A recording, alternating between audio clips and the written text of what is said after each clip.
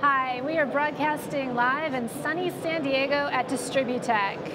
I'm Tracy Deering, Chief Marketing Officer at GE Digital Grid Software, and I am joined today with Scott Reese, CEO of GE Digital, and Mahesh Sudhakaran, General Manager of Grid Software at GE Digital. Thank you both for being here. This is fantastic. Lots of energy here at Distributech, and we have a big announcement that just came out. So I want to ask you first, Scott, what's the big news and why are we so excited? Yeah, thanks everyone for joining. Thanks Tracy for that kickoff, and Mahesh, it's great to be here with you. You know, I think as you walk around Distributech, it's one of my favorite events every year. It's great to be here with everybody in San Diego, but as you walk around the event, one thing that everyone can agree to is that the grid, for a variety of reasons, has quickly become the bottleneck for the energy transition.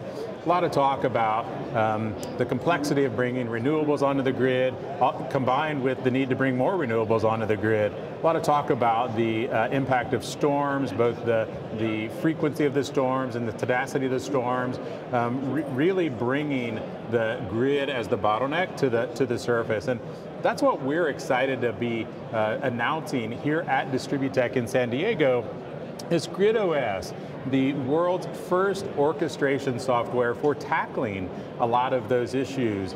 We believe GridOS is the answer to accelerate the future of energy in a lot of ways. There's no way that the energy transition happens at the rate that the world needs it to without software. GridOS is a huge leap forward in making that software a reality. Mahesh will go into a lot greater detail, but it's an exciting leap forward for everyone in the utility space. There's a lot of buzz about the launch of GridOS with everyone here at the show. It's fun to be a part of. Great, thanks Scott. So Mahesh, what does design specifically for grid orchestration mean? So Tracy, thanks for that question. Before I get started, I just want to share Scott's excitement about launching GridOS. I think for us inside of Grid Software business, inside of GE Digital, we have the high honor of supporting 30% of the world's distribution utilities and 40% of the world's transmission utilities. We have been doing this for 4 decades. So what we are doing is bringing all the innovation and experience that we have across the 4 decades, and also delivering projects around the world where energy transition is accelerating. We're trying to bring all of this experience onto one platform. If you look at the grid, the way I look at in a simplistic form is to look at an orchestra, right? So there are 2 kinds of orchestras you can think about. One is a marching band, large instruments playing in unison, easier to manage. The grid in the past was similar to that. Now what is happening is grid is becoming more like a symphony orchestra with a multitude of instruments, large and small. Now this cannot be done by just managing it. It has to be orchestrated with a conductor. And the conductor here is software. And software that is able to do this at scale is going to be extremely critical. So what we are doing now is launching the world's first capability for grid orchestration called GridOS. In this case, what you're doing is you're trying to bring in 3 capabilities. A capability to plan, capability to operate the grid, and also capability to transact around the markets onto one common platform. So what happens is the capabilities around GIS, the capabilities around traditional and ADMS, AEMS, DERMS, and also the markets capability come onto one platform. So this gives immense flexibility for utilities as operators. Just to give an example, like Scott mentioned, right, there are a multitude of weather events. Imagine a storm coming and affecting a utility. Now utility is able to plan for a storm, operate in the conditions of a storm, and also create the market mechanism required to facilitate some of the energy loss in the transaction function on one common platform. This is an absolute game changer, and we as Grid Software are extremely proud to bring this to market. Thanks, Mahesh. This is a game changer, like you said, just for utilities, and I think for us, and as we embark on the energy transition. So Scott, tell me a little bit about why this is such an important focus for GE and our portfolio of energy businesses that are going to come together as GE Vernova. Yeah, if you think about what we're trying to do with Vernova, it's really all about bringing the energy to change the world, and that goes all across the spectrum from all elements of power generation, being from conventional sources or renewable sources, through electrification, then ultimately through transmission and distribution and management of that energy. And it's really all of that coming together that's the differentiator for Vernova. And any one piece of that, of course, is interesting, but you bring it all together and it really puts us in the position to execute on our mission in a very differentiated way to really make the energy transition and net zero a reality for the world. That's great. So this software announcement, it plays in our company's efforts to lead the energy transition. So Mahesh, how does it have such that big impact on energy transition? So I think if you look at energy transition, right? Energy transition, like, and you've heard me say this before, it's one of the world's most important team sport. There is no one entity that can bring or solve all the challenges that energy transition brings in. So with GridOS, one of the things that we're trying to do is bring an ecosystem of partners, not just ecosystem of partners around technology. So we have Amazon, AWS joining us as a technology partner. We are bringing out an ecosystem of system integrators, some of the best in the world, to come and support our customers to increase the time to value, reduce the time to value for some of the projects, and also bring in the strategic advice and innovation required to be successful. So we've seen us announcing partnership with Accenture and Infosys this week.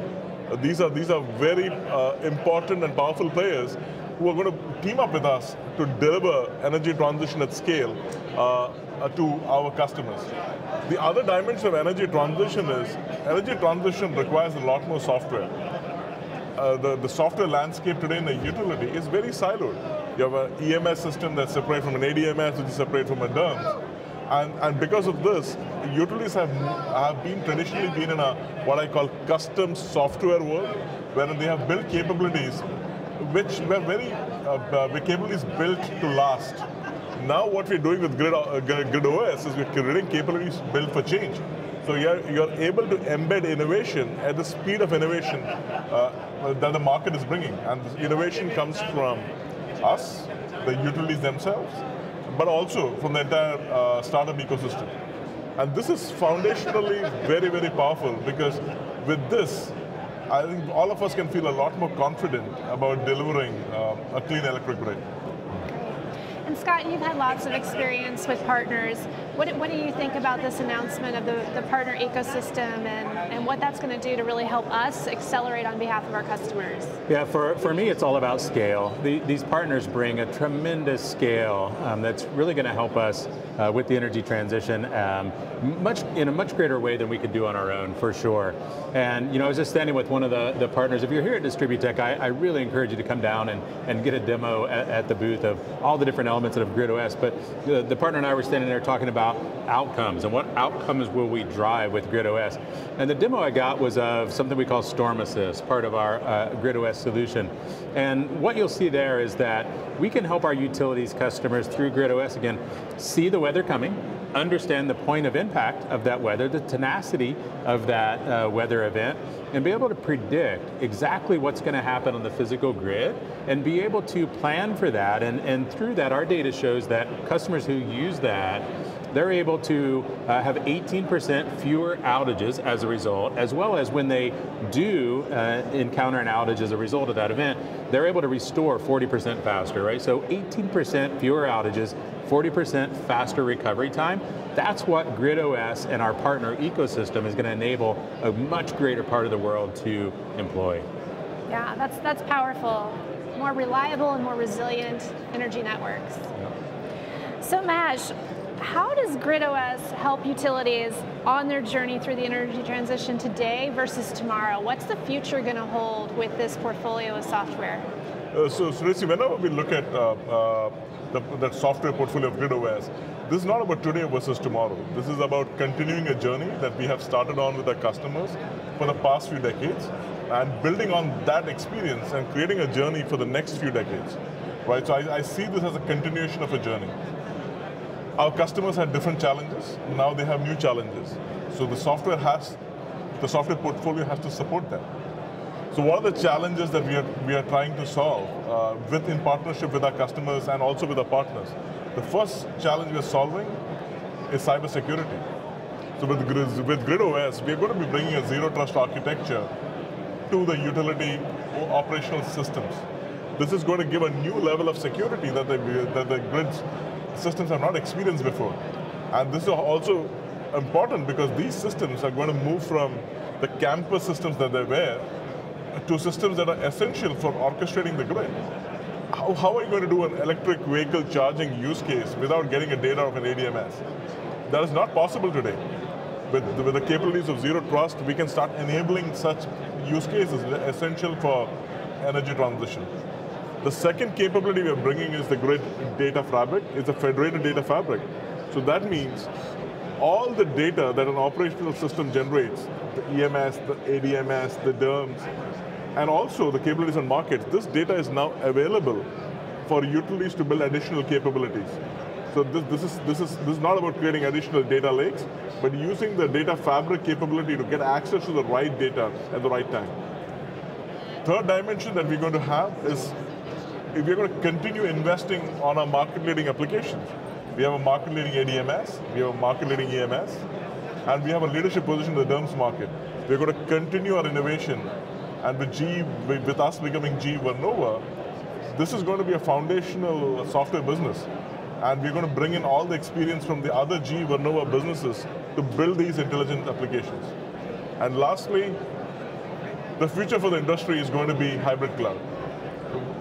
And we want to enable our software portfolio to work in this environment. We should be working in any customer environment, either it's on the public cloud, on-prem, or on the edge. With GridOS, we have the capabilities to do that.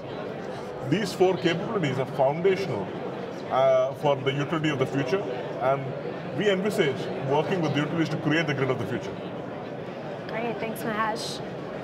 So Scott, one final question maybe. Mahesh just talked about, DERMS and everything that's connecting to the grid, and that brings in volatility to the grid. And we take electricity for granted, quite frankly. We were talking about that earlier. That's right, yeah. So what are your thoughts on this? Because this is a huge impact on what we're able to deliver. Yeah, well this is where I get passionate about the energy transition doesn't happen without software. Because when you think about volatility, how do you manage volatility? You scenario plan.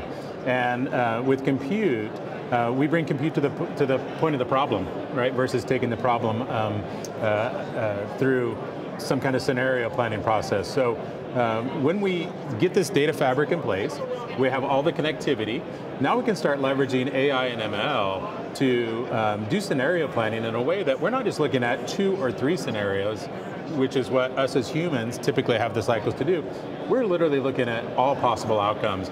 And in that scenario, now in our scenario planning, we land on the best possible outcome, not just one that happens to work. And that's really where we start to manage the volatility and really bring the stability, the resiliency, the reliability, security to the energy sector that we all know that we need much more of. So that's where it gets really exciting, bringing software and compute to the power of the problem, really helping to accelerate the future of energy.